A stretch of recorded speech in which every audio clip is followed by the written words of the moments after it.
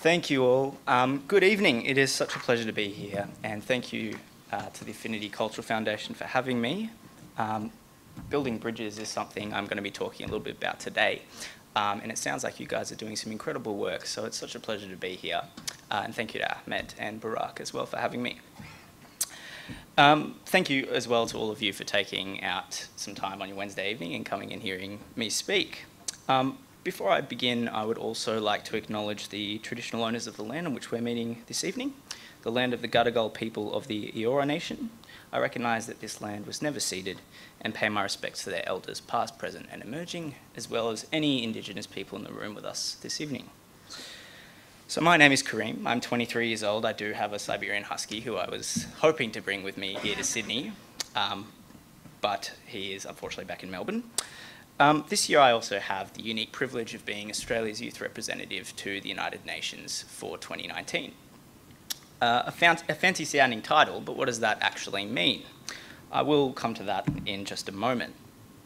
For the last 10 days, I've had the pleasure of travelling around Sydney. In that time, I've run 17 workshops and have met with over 600 young people all over Sydney. I've also gotten to know your public transport system quite well, and I have to say I'm pretty impressed, especially by the trains and those adjustable seat backs that turn one row into two. I think we could use a bit of that in Melbourne. Ladies and gentlemen, the topic for today is what future young people want to build. Now, that's a big question, and I want to make clear right now that I don't have the answer to that question. Of course, I don't claim to speak for all young Australians, but what I can do is share with you what I've heard from the young people I've spoken with so far, share some of my observations and some of the stories that have come up through my consultations. My hope this evening is that we can have a positive discussion about where young people are currently at and how we can work together to ensure young people are given tangible opportunities to contribute to important conversations happening in society right now. I'm very much looking forward to hearing all of your ideas. So what is the Youth Representative Program? Well, for the past 20 years, the Department of Foreign Affairs and Trade has partnered with the United Nations Youth Australia to select a young person between the age of 18 and 25 to represent young Australians here at home and on the international stage. So what that actually looks like is over the next 7 months, I will travel across the country, meeting with young people from all walks of life. I'll head to every state and territory, from rural communities in the Northern Territory to the urban hearts of Melbourne and of course Sydney. I'll run workshops with young people in schools, community groups, TAFEs, universities, juvenile detention centres, places of worship, and many other institutions where young people are central. We're hoping to personally meet and engage with over 20,000 young people this year, between the ages of 12 and 25. My goal in all of this is very simple: to listen. In every place I visit, I'll be looking to understand what issues young people care about and how they see their future. I will work to ensure those issues are heard by our leaders here in Australia and on the global stage. I won't push any agenda, nor will I go into these workshops with my own issues. The young people I speak to will have absolute control over where the conversation goes and what comes out of it. That's the key here. Young people having a space to lead their own conversations about what's most important to them and what will ultimately shape their future. This program believes in a very simple idea, that as young people, we're the next generation to inherit the world. So it's only fair that we should have a say in what that world looks like. The future is relevant to all of us, but it's particularly relevant to young people. That's why I'm here, that's why this year I'm asking the question, what will our future look like if young people are heard today? Our program exists to amplify the voices of young people in Australia, to share their stories, their ideas, their solutions, and to capture their imagination. Alongside my listening tour, I'll meet with prominent members of the community, from MPs to NGO heads to leaders in industry and education, and of course the media. In these meetings, I'll share what I've learnt from the young people I've met and ensure their issues and their ideas are a part of the public conversation. In September, I'll head to the United Nations, where I will, or in New York, as an official member of the Australian delegation, where I'll advocate on behalf of young Australians and will bring attention to our issues on the global stage. I'll collaborate with other youth representatives and will deliver a speech at the end of October to the General Assembly on behalf of young Australians. When I come home, I'll spend the rest of the year essentially compiling what I've heard from the young people I've spoken to, and we'll write up a report which will be delivered to the Australian government. In that report, I'll share all of the stories, all of the ideas, all of the solutions that have been developed, and we'll make a series of recommendations to all three levels of government on how they can better represent young people in decision making. Now, why do all of this? Well, it's not easy being a young person in today's world.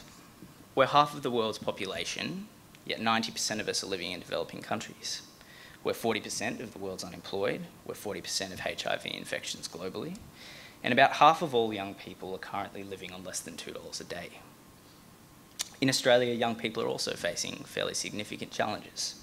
We're seeing housing and quality education becoming increasingly out of reach. It's harder than ever for us to find meaningful work in our field of interest, and our climate is more fragile than ever before, meaning our future is more uncertain than ever before. For the first time since World War II, our generation could very well be poorer than the one that came before.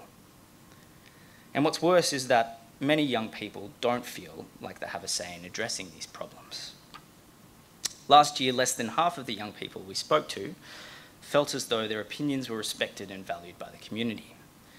We're often stereotyped and stigmatised. We're accused of being naive, lazy, complacent, smashed avo-eating idealists. And while the smashed avo part might be true, the other characterisations couldn't be further from the truth. In the last national census, held in 2016, over 500,000 young people between 15 and 24 said they were doing some form of volunteer work. And 90% of all young people believed they could make the world a better place. Yes, there is a deep frustration among many young people in not feeling like their voices are being heard, but there is also a lot of hope. Almost every young person I've spoken with over my journey so far has conveyed an overwhelming sense of optimism about the future. One of the activities I run in my workshop is called a spectrum. Has anyone done a spectrum before? No? So basically, a spectrum is a very simple idea. I'll pose a question or make a statement, and if people agree strongly with the statement, they'll stand on one side of the room, and if they disagree, they'll stand on another side of the room. If they're not sure, they'll stand in the middle, and if they're somewhere in between, they'll stand somewhere in between. I tend to make a number of statements, but one of them is, I feel optimistic about the future. And this statement is often met with mixed reactions from the young people that I speak to. I find most of the young people move towards the centre of the room. When I ask them why they've chosen to stand where they have, what is often expressed is a mixture of hope and fear. Hope and excitement about technology, bringing us closer together and connecting us in ways we've never seen before. Right now, 3 billion people are connected online, and 2 billion of those people are accessing the internet via their phones. By the end of this decade, 4 billion people will be online. And all of those people will be connecting to the internet via their smartphones. That's 1 billion more people with ideas, with solutions, that have the networking power of the internet at their fingertips.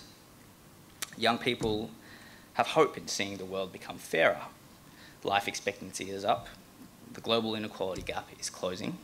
When we talk about poverty, the statistic that's often expressed is that roughly 10% of the world's population, or just over 750 million people, are living in extreme poverty. And that's true, and that's something that we need to continue to be aware of and address. But what often isn't talked about is that since 1990, that in 1990, that figure was 1.8 billion. So in just under 30 years, we've brought 1.1 billion people out of extreme poverty. Young people have hope in technology, helping us to eradicate disease and illness. Globally, more young people are living to see their 5th birthday than ever before. The WHO and UNICEF recently released their latest figures on child mortality last September, and what they show is that we've just had the 47th consecutive year where the child mortality rate has come down. We've saved the lives of 22 million children in the last 22 years. That's more people than who have been killed by all forms of war and violence in that period. That's the greatest news story of our time. and yet we don't tend to hear that much about it. Finally, young people, or so many young people, have hope in being a member of the most educated generation in history. In the 1970s, approximately half the planet could read and write. Today, that number is more than 4/5 in both areas. And most of the people who can't read and write are members of the older generations. So we're moving into a world where more people than ever are literate and have some form of schooling. That's an incredible achievement. It's something we should be celebrating. So many young people are looking at these changes and are hopeful about the future and their role in it. But there is also a great deal of uncertainty and fear. Fear that our environment will continue to deteriorate, that the wonder and beauty of the natural world that's been enjoyed by so many generations before us will cease to exist. Fear that we won't be able to find work that we're passionate about and sustain that work. It now takes your average university graduate 4.2 years to find full-time work in their field of interest. The average 15-year-old will have 18 different jobs across 5 different careers. And right now, the youth unemployment rate in Australia is twice that of the standard unemployment rate. And perhaps most importantly, there is a great deal of fear in not being heard by our leaders. The second statement I tend to make during the Spectrum activity is, I feel represented in politics. And in every consultation I've done so far, almost every young person has moved to the disagree side of the room. Of the 15,000 young people we spoke to last year, only 17% felt like their views were represented by politicians in government. And it's easy to see why. There is currently one MP under 30. One MP representing 4.9 million young Australians. And the average age of a federal minister is 48. At present, there is no peak body that represents young people at the federal level, and we don't have a minister for youth. Young people want to participate in important political, social, and cultural conversations, and they are. We're engaging in civil society in greater numbers than ever before. We're engaging in politics in new and exciting ways. We're building online campaigns tackling important issues in our communities. We're attending protests on issues that we care about. We're making more conscious choices around what products we consume and, more importantly, how those products are being produced. And we're using social media to share ideas and information and build movements to tackle injustice. We're not apathetic, complacent, or disinterested. So many of us are speaking up every day. Our leaders just need to do a better job of listening. Not being heard is one of the scariest things. As young people, we're often told that we're the leaders of tomorrow. One day we'll be great scientists, innovators, artists. One day. What does that tell us? Not today. To the young people in the room, I'd encourage you all to reject that narrative. We are also the leaders of today, and we have the ability to affect positive change right now. All of you have already created ripples of positive change in your lives, probably without knowing it.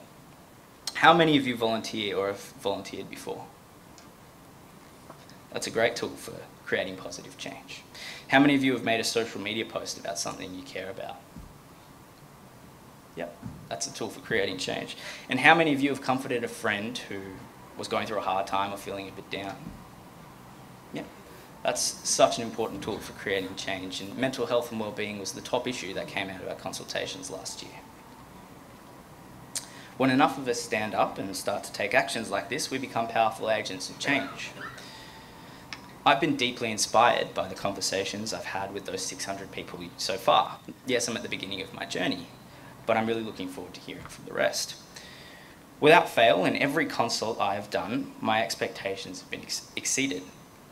The respect that so many of the young people I speak to have for each other, for each other's ideas, the way they encourage and listen to each other, their deep determination to solve problems, and the nuance and depth of those solutions continue to blow me away. I have no doubt that if you were to come with me and speak to a lot of the young people, you guys would be blown away too. I've spoken with a lot of young people who are suffering from disadvantage. Young people who have been neglected, who have been left out, or who have been made to feel terrible because of who they are or what they look like. Young people who continue to experience racism and injustice every day. These young people have every right to be angry, to be frustrated, and to give up. but none of them have. When I've spoken with these young people, so many of them are still optimistic. They still want to make positive contributions and are determined to push forward and challenge those with prejudices. A big portion of our workshop is focused on building solutions to current problems.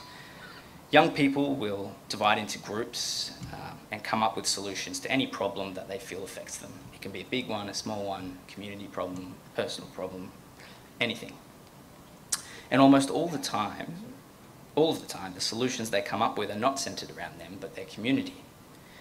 Young people who have been through significant personal hardship, who are feeling disenfranchised, or who have experienced significant disenfranchisement, aren't just thinking, what can I do to make my life better, but what can I do to make the people's lives around me better? This sense of empathy, community, and unity and collaboration is so needed right now. More and more, we're seeing conversations about our differences rather than our common bonds. We're seeing people like Donald Trump dividing rather than uniting, labelling those who challenge him as fake. We're seeing a more short-sighted, selfish brand of leadership, where the needs of the few are becoming more important than the needs of the many. A trend towards isolation rather than globalization and cooperation. More than ever, the world needs more bridges, not more walls. As the next generation, it will be up to us to build those bridges. What I've seen and heard on my journey so far has given me a great sense of optimism about the future. At no other time in history has there been such a large population of young people so passionate, so capable, and so connected to the world around them. Standing here, talking to all of you, I can confidently say that there are so many young people out there who want to see a world that is more generous, more empathetic, and less violent. As young people, as the leaders of today, not just tomorrow, as the next generation to inherit the world, it will be up to us to build that future together. Thank you.